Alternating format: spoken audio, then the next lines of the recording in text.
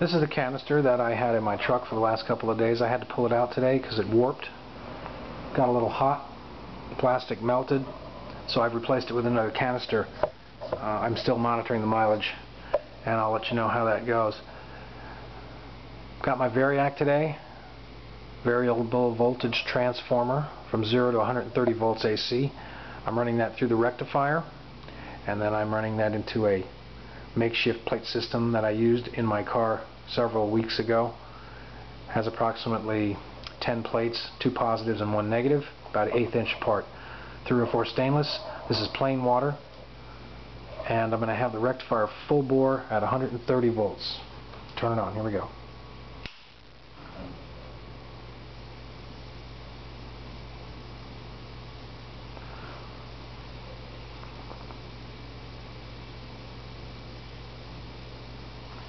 I'm going to turn it off now. So that's pretty good gas production. Again, inline is a 25 amp breaker, so I know I'm running less than 25 amps.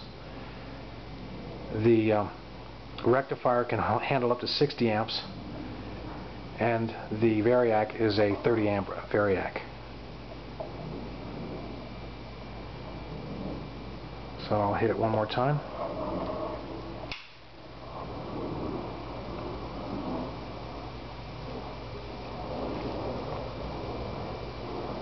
Turn the voltage down.